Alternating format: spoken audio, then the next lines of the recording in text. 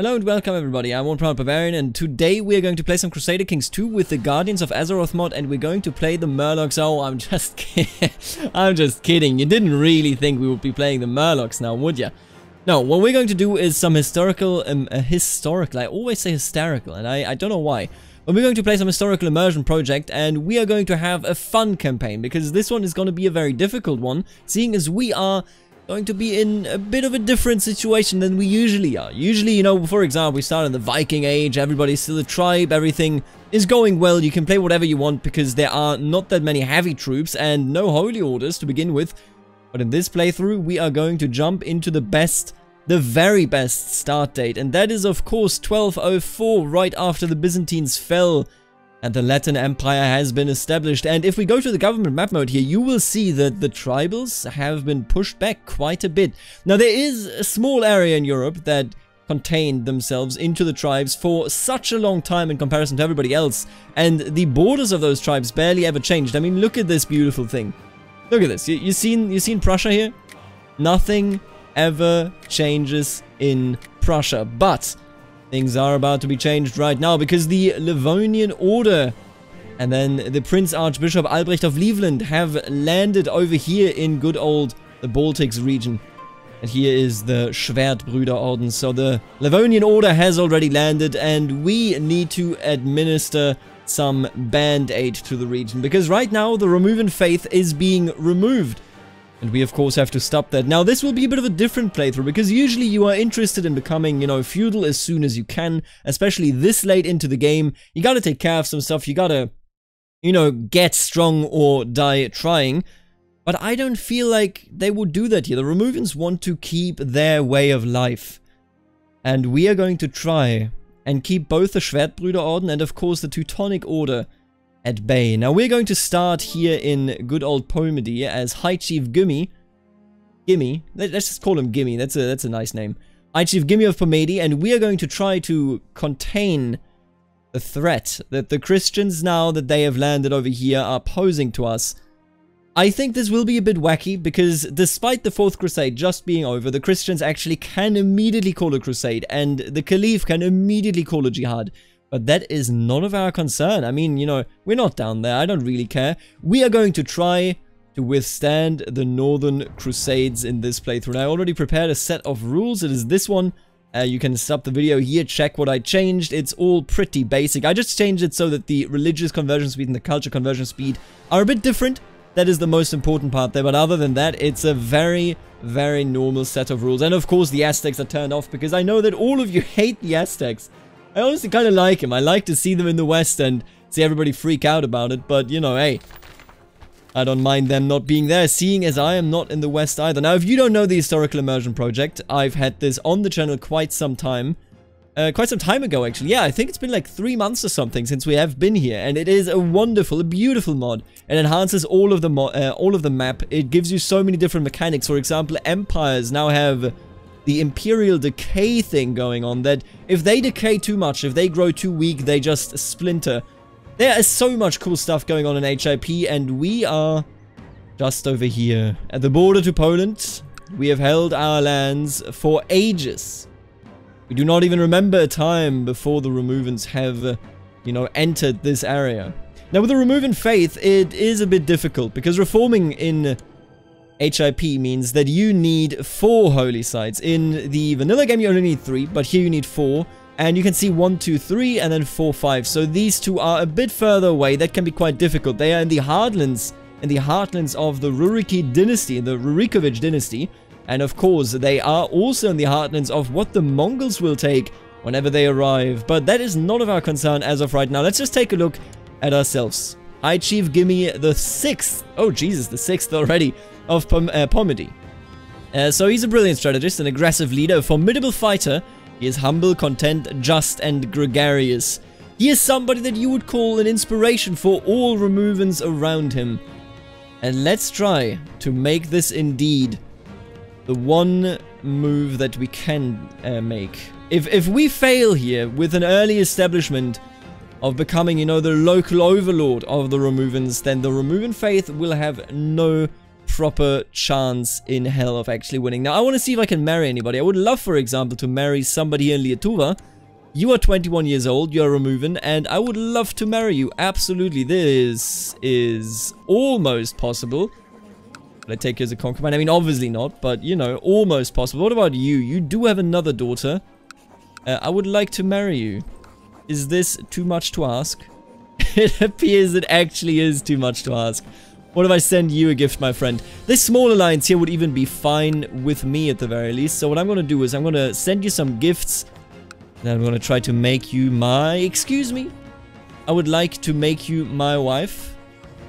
Political concerns. Maybe I will be able to do it in a second after we unpause the game. Sometimes the game needs some, you know, calculation there. Now what I'm going to do is I am going to focus on warfare because this character is only 31 years old. He may be content, but he knows that in the south you have the Polish king, 43 years of age, Król Władysław III of Polska, and he obviously wants to take over the swampland. I believe it's actually like a bit swampy over here, right? He wants to take over the marshland over there to strengthen his grip on at least a part of the Baltic Sea. And then over here you have Lietuva, quite strong, quite, you know, magnificent in their troop size. Maybe our strongest ally, as I mean, I did want to marry... Ooh, I have an ex. Wait, excuse me? Oh my goodness. Alright, we're going to take a look at that in a second. I'm not going to give you that ex. No way, Jose.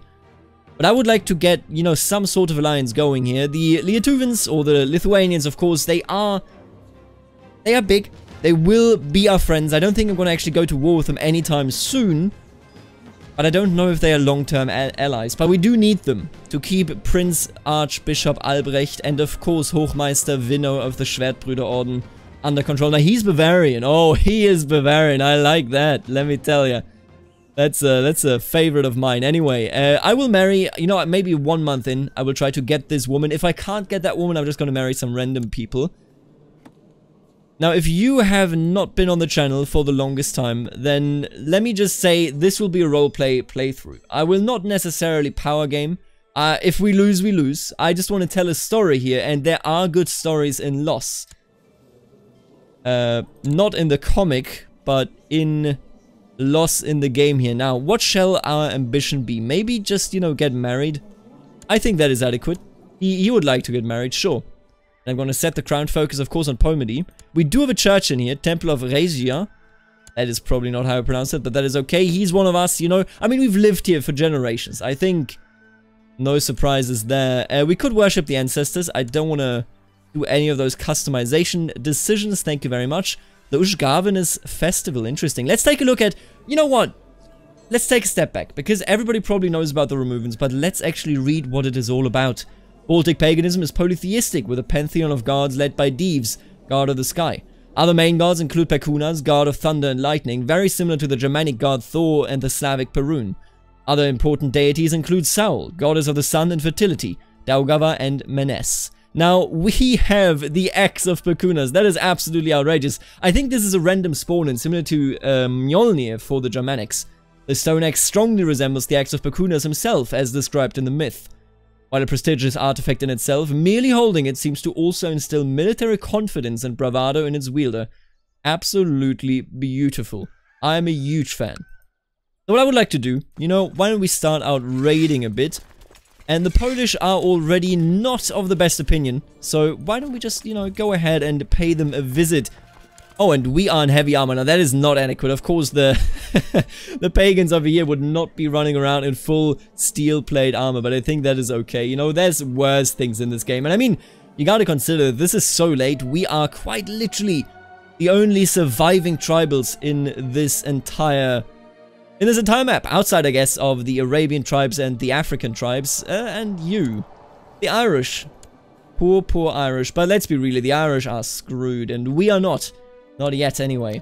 Alright, let's unpause a bit. The Bektashi Order, so the Sunni Holy Order, has been founded. And I just want to double check. Another Sunni Holy Order. Hello there. Would you like to marry this lady to me? Really? Political concerns, I suppose, are simply too high. Oh, we are... This should actually work, but it just simply does not. Oh, what a disappointment. I'm going to wait a bit longer. And we're going to start to... Oh. Did I... think I forgot. Right, I did not turn on looters. There you go. Very smart decision making right there. Now, I do want to marry because currently we do not actually have an heir. But I will ah, there you go. Beautiful. Thank you.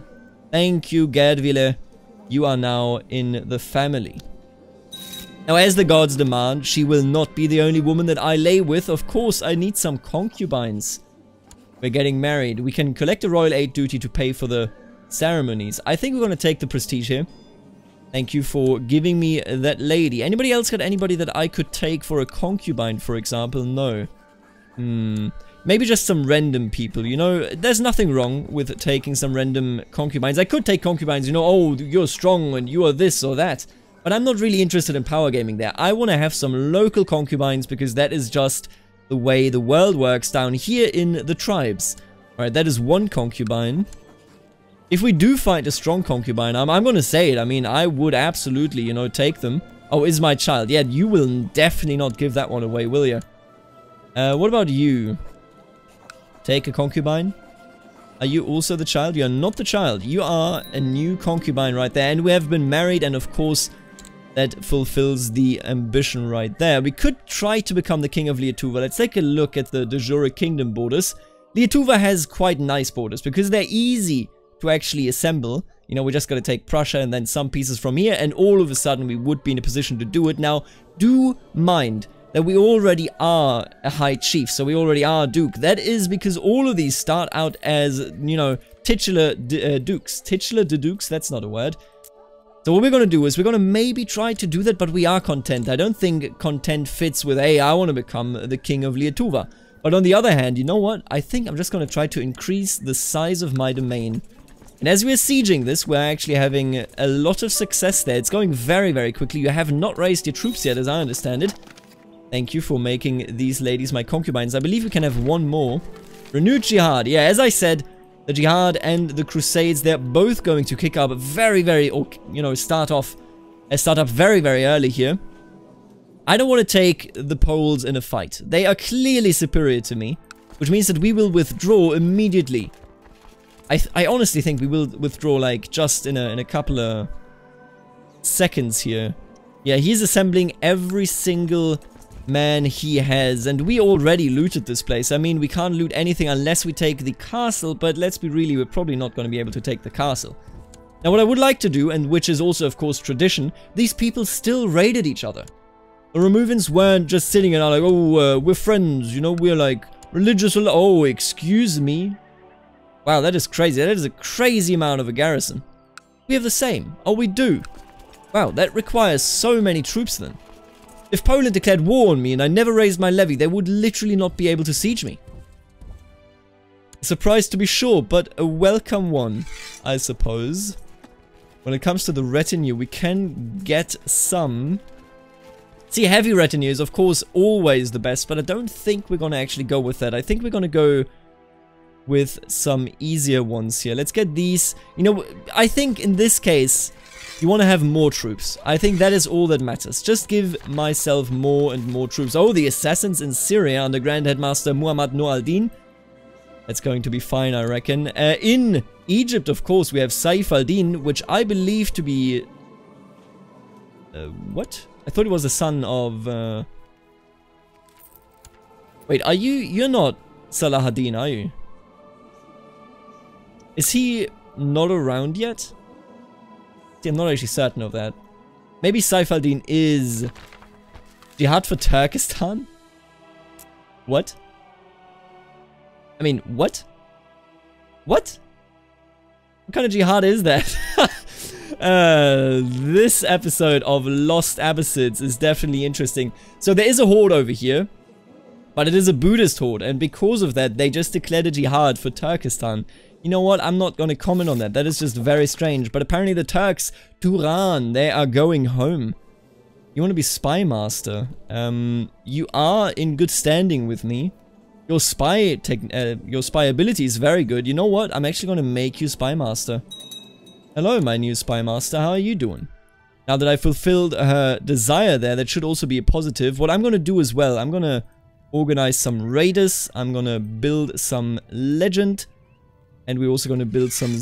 maybe not build zeal, actually. But we are going to hunt apostates, because I don't want any Christians in my country. But I need to... yeah, I can't nominate anybody there, that's fine. Alright, so far so good. We are going ahead here, and we are hopefully going to be able to expand already in this episode, because as I said, look at these fellas. Now the thing about the Hochmeister Winner of the Schwertbrüderorden is that he actually is the leader of the Holy Order, meaning that he can raise the Holy Order for free at will whenever he goes to war, which should be about 4,500 troops. Nothing to joke about, in my opinion. Oh.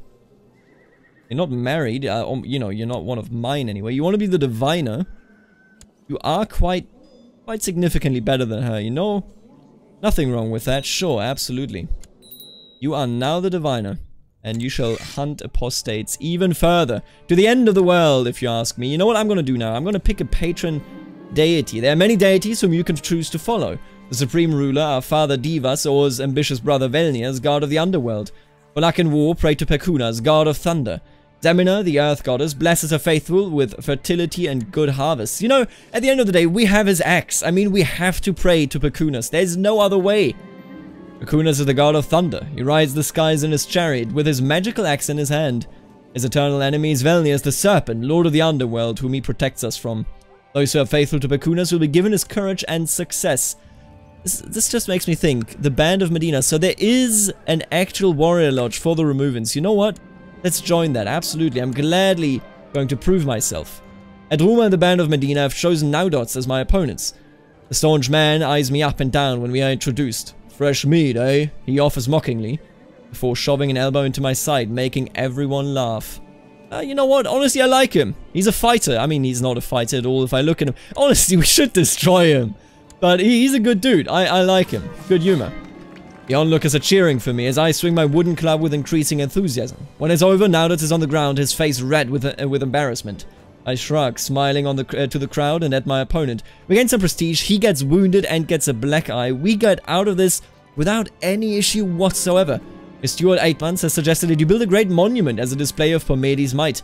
As such a project would surely have its benefits, it would be costly, and you would need a great number of men to construct the monument. Now, the way I see it, if you raise such a monument, the tribes in your area will surely respect you a bit more. And this just reminds me, by the way, I would love to form alliance with you. What are you doing? He's attacking Turov, and he is winning. Wait, what? He's going to be conquering Pinsk. Oh, wow. Lietuva blobbing, I like it. I shall erect a monument in the honor of Perkunas, a monument dedicated to my house and the ancestors' nope, in the name of Perkunas. That will give us piety. We could do it with our ancestors, and we have a long line of ancestors ruling over this land, going back all the way to 870, so the earliest start date. But I'm gonna erect it in the name of Perkunas. We're not particularly zealous, but I mean, we are blessed with the axe of the one and only. And I think we need one more concubine. Indeed, we do. I'm told I did not receive a single scratch during you did not receive a single scratch during your initiation.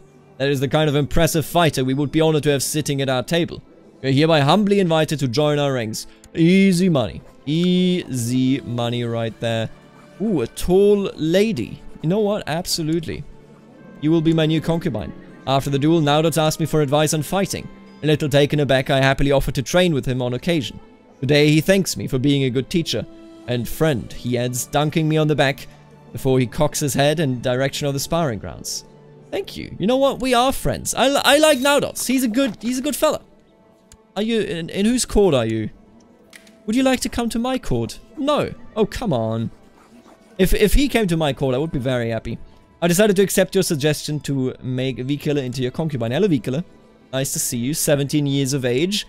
Bit younger. I need a son. If none of you were informed, I desire a son. A pretty wench, I mean, as throwing yourself at you. You know what? Absolutely.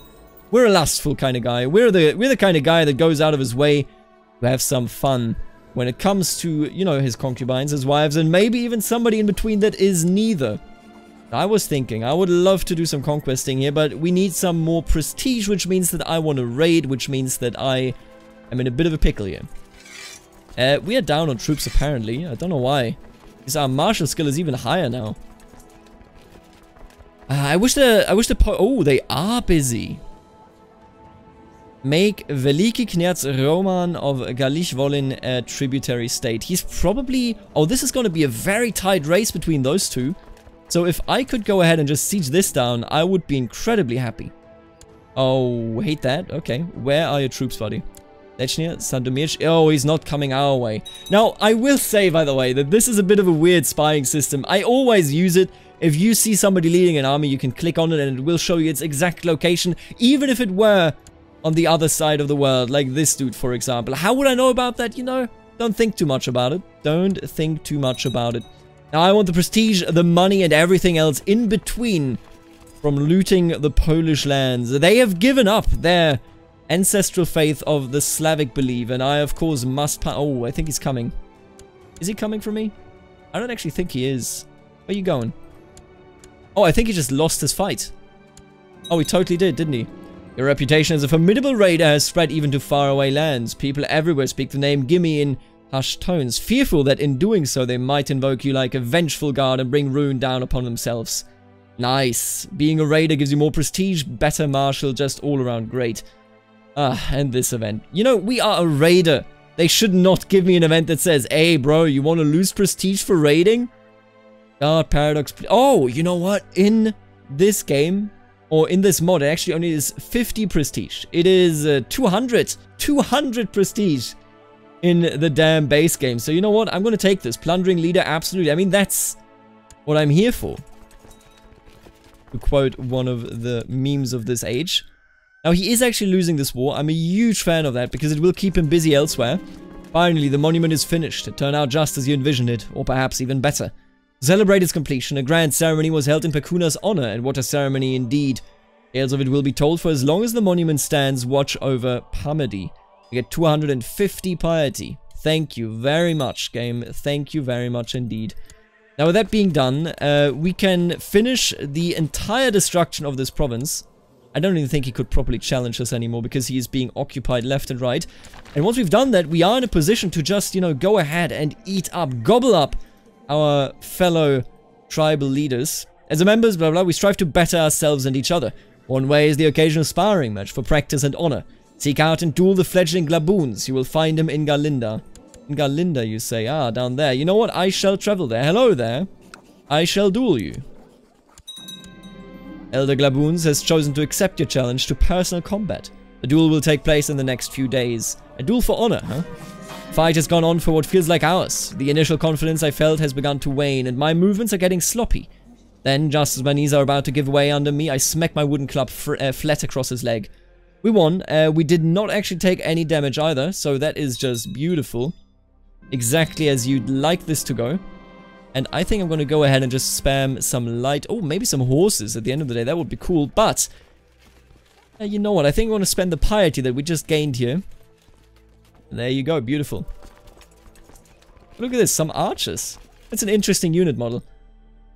After the duel, Glabunas asked me for advice on fighting. Oh, yet again, welcome, my dude, I'm making so many friends, and they're not actual friends, but I'm making so many friendly people at the very least here by fighting them and defeating them. And yeah, so the wacky stuff here is that the Fourth Crusade just happens, and yet the Pope is like, hey, you know what we need? Another crusade. But this time, truly for Jerusalem. Jerusalem has been pushed towards the coast here, almost being entirely devastated. Now, I do not believe that Sultan Al-Adil Muhammad Saif al-Din of the Al-Ajubi dynasty will actually be able to fend them off. That seems impossible. But it's good. As long as the Crusades are down there, they're not up here, eh? I know they are different mechanics. I know. Don't even sweat it. Just a joke. Just a jokers indeed. Now, this should go very fast because this is merely a church. Oh, and you are also plundering. Welcome to the plundering club. Wait, are you plundering? Conversion of... Oh, you coward! The conversion of Paugudi. The tribes of Paugudi have been converted to the Catholic faith. A group of priests sent by the Kaiser of the Heiliges Römisches Reich have performed a great ritual during which they have converted the entire population of Paugudi alongside High Chief Nermok VI and many of his vassals. With this act, the people of Paugudi have once and for all forsaken their old pagan gods. This ain't right. This ain't right. And I will show them. We gotta teach them a lesson. I think we can all agree on that, can't we? Ah, what is this? How dare you kill my retinue? Who even are you? Who is this? Why, what? Excuse you? You just try to raid me? Not like this, you coward. Not like this. Now, they are too strong for us to be taken, to actually be taken out here with just our levy. But I personally feel like we may even have the money to hire some mercs here, even if it is just a smaller band. Pechenake band, I mean small, 3,600 people. Don't know how small that actually is, but here is what we are going to do. Oh, wait a minute, I meant to click, wait a minute. That is my neighbor. Right, I was a bit confused, but he is my direct neighbor, and you know what? We've been neighbors. We've been neighbors, my friend, for long enough. No doubt in my heart that it's time to finish our neighborhood. Now I know we have a strong ally here, but I think I'm gonna go ahead. Actually, you know what? I'm gonna try something sneaky here. I'm gonna declare this, and then I'm just gonna sit here. And then once you come in, I would love you. How do I do? Ah, there you go. Please siege this down. Because he, with his troops, is unable to actually siege this. We have too many troops there. But he will be able to clear that out. Fate smiles upon me. My wife, concubine Namega. Oh, not my wife. My concubine Namega is pregnant. Well, well, well. Let's raise the troops and let's march in. Oh, no, don't do that. Aha, got him. Let's march in when our friends also arrive. The 23rd of August, I will be there one day early. I think that is perfectly fine. I would love some better commanders, though. I mean, I can't be the only good commander. I am the only good commander. What a disgrace. Wow, that is just disgusting. I would like to auto-balance this. What is this supposed to be? I'm obviously the... You know what? I might as well just command this on my own. We don't need more than one flank. Are you crazy? Alright, and with that being said, let's slow it down a bit because I want to watch this fight. Ah... Look at me absolutely crushing him. Also, this is actually my father-in-law leading. Excuse me, I'm the better.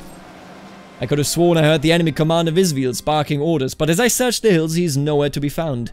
A fellow soldier informs me that he has been spotted cowering in the far back behind a fallen tree, and most disgracefully behind his troops. Elder Visvils, he's awful at fighting, so I might as well take him on. And you know what? This music is the opposite of what is appropriate here for this playthrough. Ah, how lovely. I shall duel him. Absolutely. I was chasing Visvils over the hills when Podas shoved me aside, barking, "I'll take this one, my lord," clumsily swinging his battle axe. I hope he did not hurt himself. He did poorly. How disappointing indeed. Now let's take down the tribe here. This will be our first conquest. And honestly, a quite easy one. And I mean, it just makes sense. Oh, they have a city here. Jesus, city of Elbings. Wait a minute, does that mean Königsberg? No, right? No, okay. Just checking. This is the only city here. I'll take it. I'm not going to complain about getting a city for free. But I believe that they are Christians, so they gotta go. They got to go. Now, we do not actually have any law to revoke religious titles, so you know what? Maybe they don't have to go. Maybe they don't have to go after all. Oh, I can erect a great pillar. Now that is cool.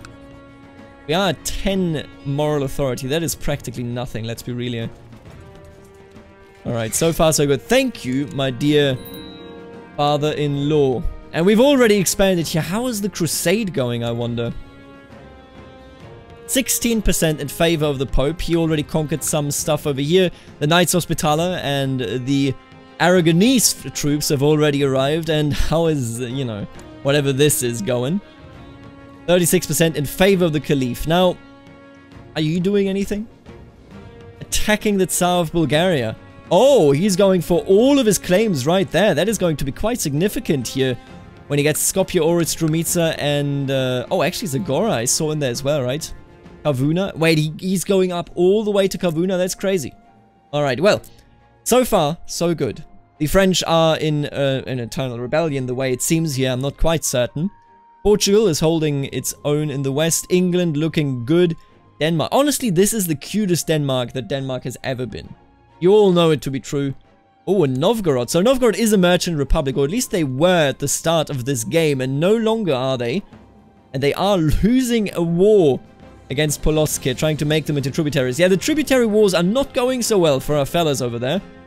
But with that being said, thank you for tuning in. In the next episode, we will continue our Romuvan removal of the Christians. Ah, they went down there. I see how it is. Yeah, as long as they don't expand up here, I am happy. I will see you in the next episode. Thank you so much for tuning in. Later, alligator.